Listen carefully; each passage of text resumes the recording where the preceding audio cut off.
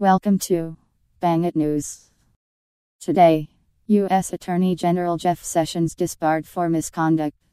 Claim: U.S. Attorney General Jeff Sessions is to be disbarred from the Alabama State Bar Association due to a letter of complaint filed by 2,000 attorneys from across the U.S. This claim is false.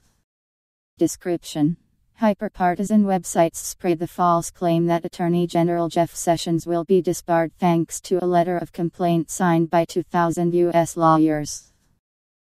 Explanation: In late March 2017, several political news and opinion websites, including DemocraticReview.com and LeftLiberal.com, published articles bearing headlines asserting that U.S. Attorney General Jeff Sessions has been, or will be, disbarred in his home state of Alabama as a result of an ethics complaint filed by a national organization of attorneys breaking Attorney General Jeff Sessions to be disbarred after bar complaint filed by thousands of lawyers. A group of attorneys from across America have just filed a complaint with the Bar Association against Trump's Attorney General Jeff Sessions. According to the complaint, Sessions has already committed 4 different types of professional misconduct during his time as Attorney General, the Alabama Reporter wrote.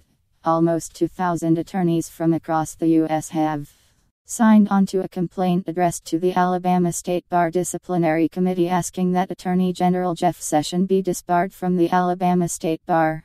It is a fact that a complaint against Jeff Sessions' allegedly company signed by close to 2,000 attorneys was submitted to the Alabama State Bar Disciplinary Committee by an anti-Trump activist group called Lawyers for Good Government, penned by the organization's founder and president, Traci Fightlove.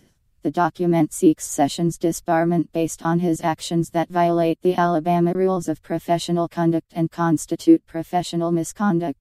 Specifically, 1. Thanks for watching Bang It News.